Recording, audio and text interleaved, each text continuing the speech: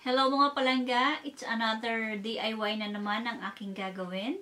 Ito yung dinidesign ng mga karamihan during parties, any kind of parties or event. So in today's video, gagawa ako ng paper fan DIY or paper fan backdrop or paper fan wall decorations. So here are the materials na gagamitin ko. First, scissors, pen, paste, glue gun with glue stick, a small jar, color papers, and also yung lumang gift wrap or yung lumang pinagregaluhan sa inyo. Ito. So, magagamit ko to for DIY later. Ayan. So, sayang naman kung itatapon, at least mapakinabangan pa yung mga lumang gift wrap. Okay? So, let's get started mga palangga.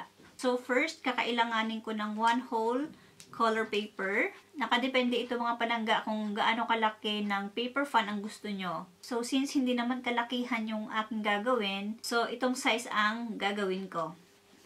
First, i-fold. After i-fold, parang i-half natin, ika-cut ko. So, di bali, nahati na siya into 2.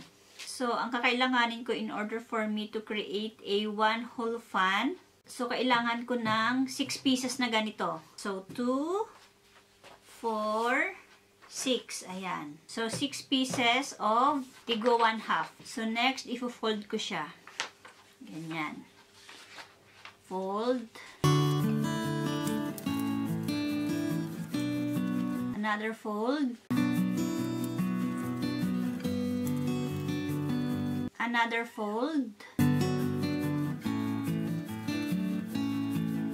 And another fold.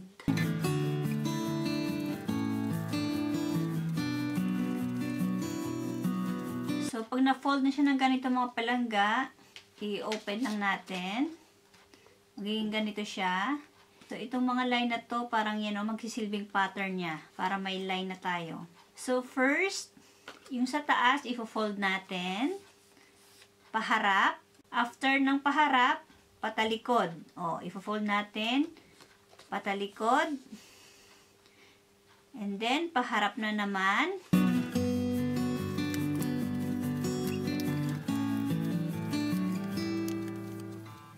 And then, patalikod. Yun na yung gagawin natin mga palangga. Paulit-ulit lang. Paharap, palikod. Paharap, palikod na fold. Okay?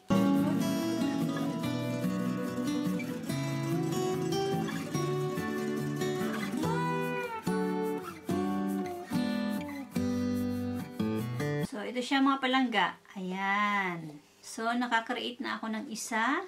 Kung makikita nyo, ayan. Alternate yung pag-fold niya, up and down.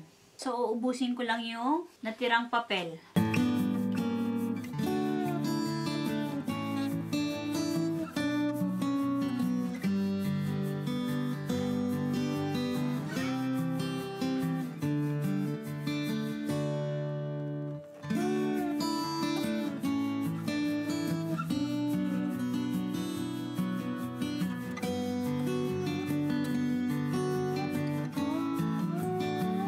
So, okay mga palangga, ito na yung mga nagawa ko. Ayan.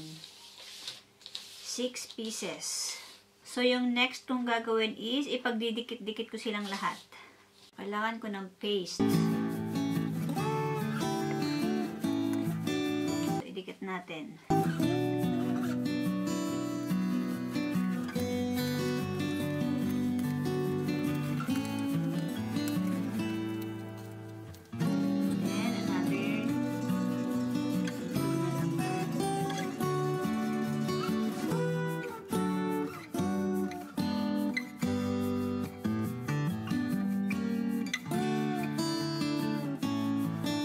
Ayan, dumikit na silang lahat mga palangga.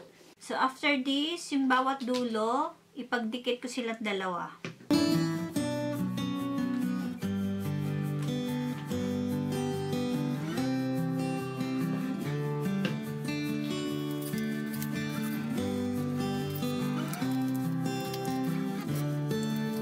So, after this, yung pinaka-center, yung hole, lalagyan ko ng glue stick. Para hindi siya maganyan, oh. Ayan. Ayan. Para mag-permanent na siya. Sa mga palangga, habang pinapainit yung glue stick, mag-proceed tayo sa next step. So, ito yung small jar. Magti-trace tayo using this one. Magti-trace tayo ng circle.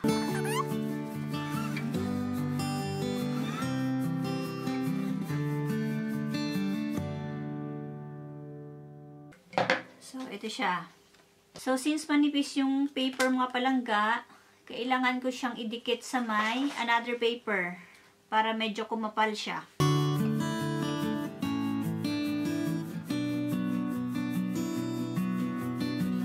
So, okay. Ito na siya. Medyo makapal na siya. So, the next step is, lalagyan ko na siya ng glue dito. So, maglalagay ako ng paper para hindi dumikit yung glue dito sa table.